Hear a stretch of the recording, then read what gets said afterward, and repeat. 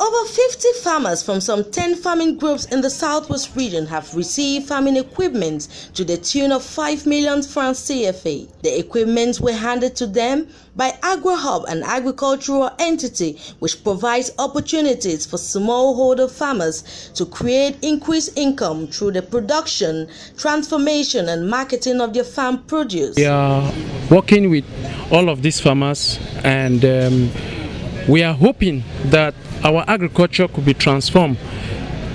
We are hoping that more youths can get into agriculture.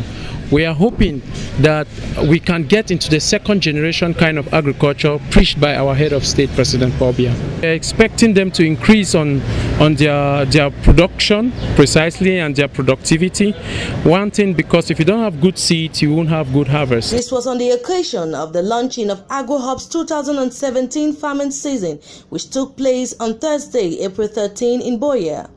Speaking at the event, the regional delegate for Agriculture and Rural Development, Ekongwe Christopher, felicitated AgroHub for promoting second-generation agriculture.